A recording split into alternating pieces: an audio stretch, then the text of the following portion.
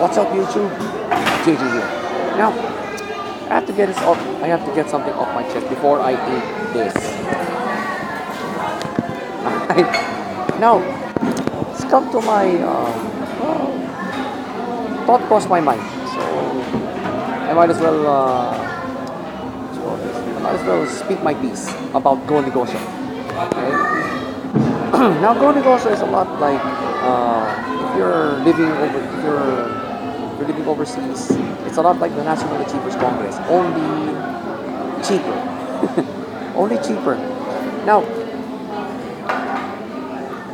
they have a lot of similarities. Okay? Number one, I think they do not invite network marketing advocates. Right?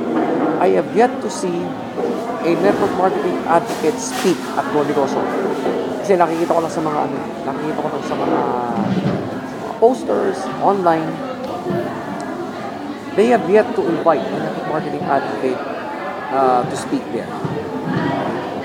That's why hindi ako bilib sa GoNegosyo. Okay? Said it. Hindi ako bilib sa GoNegosyo. All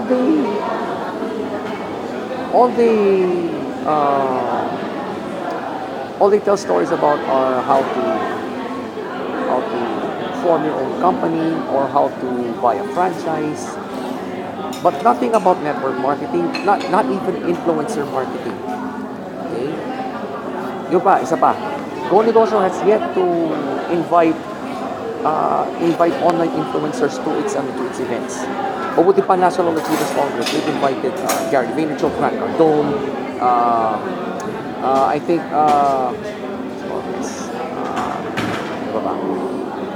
Peng Jun. Okay, Peng Jun is a regular at NAC. He's an NAC regular, and he's an influencer.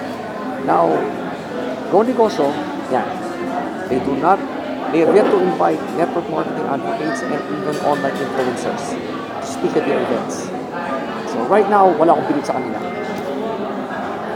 Because that is the road the world is taking right now. Right? If not network marketing, I'm very sure influencer marketing. Okay? We're headed there. Okay? Most of us have taken that road already. Building an online personal brand, providing value for free at first until we get paying clients. GoNegosyo is yet to recognize that. Kaya ngayon, wala akong bilib sa kanila. So, if anybody asks me why I'm not attending a GoNegosyo event, I will leave them a link to this video. I will leave them a link to this very same video that you are watching right now. Well, and if GoNegosyo offers me to speak at their event, I will turn it down and give them the link to this video. Right? The days of traditional business is waning. All right? Traditional business and franchising are the two most expensive business models, the two most capital intensive. Right? Do not expect everybody to get into it. Okay? I'm calling out GoNegosyo on this. Do not expect everybody to form your own companies or acquire their own franchises. Siyempre, these days, it's the influencers that are making money, not the ones you're advocating. Okay? I repeat, wala akong bilib sa GoNegosyo. Catch you guys later.